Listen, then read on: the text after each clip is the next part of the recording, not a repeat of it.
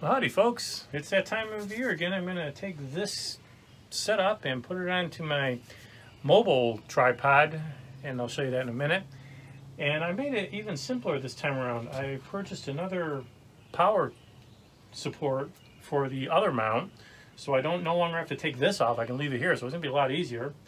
And I've also ordered, or I've actually purchased, oh, this is the other EQ mod cable, so I don't have to take this one off. And yeah, here's that other power support. And also I got another cord to attach this from here to here to the on the new mount. So I'm all set. All I gotta do is just disconnect a couple of these wires and put this scope on the new mount.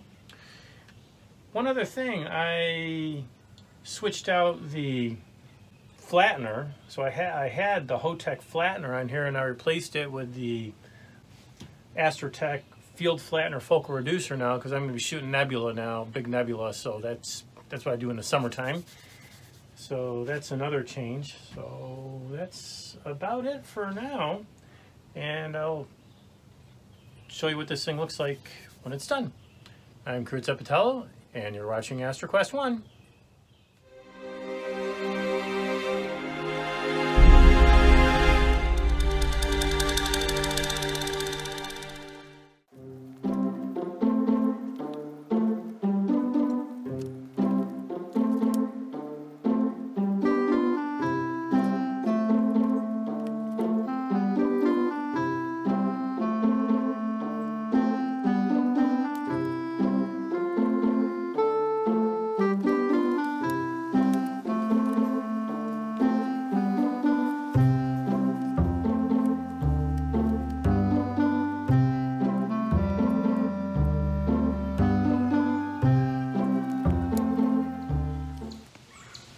Okay folks, well, here's this new power supply, and that just connects right into the Pegasus power box.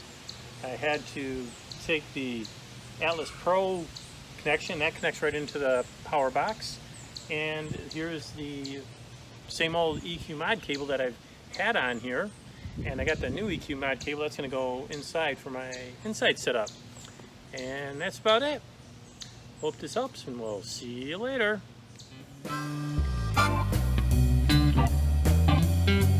Thank you.